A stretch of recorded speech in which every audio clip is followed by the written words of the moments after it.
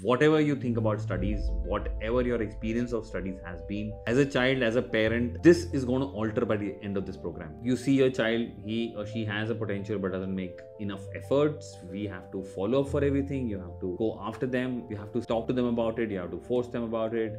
You have to monitor your child regularly, see that they have learned stuff, and you're spending so much of money and effort and putting them into tuitions. They're studying, but their marks aren't enough. Even homework is a huge task. Every child wants to avoid studies.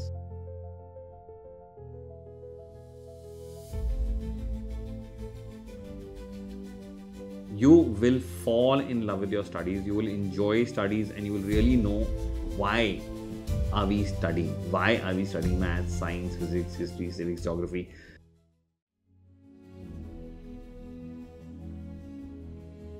First thing, the first step for starting off to learn anything and everything. How many safety pins will go into this glass of water without the water spilling out of the glass?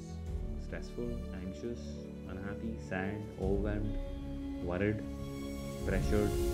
Is Bhagat Singh a martyr, or is he a terrorist? Take a minute and assess for yourself, specifically as a country. Where will you rate our civic sense?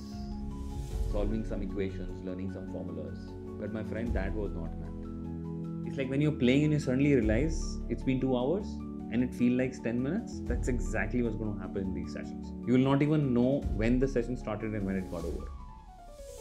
And what will it all lead to is a space of harmony, peace, fun within the family with respect to studies.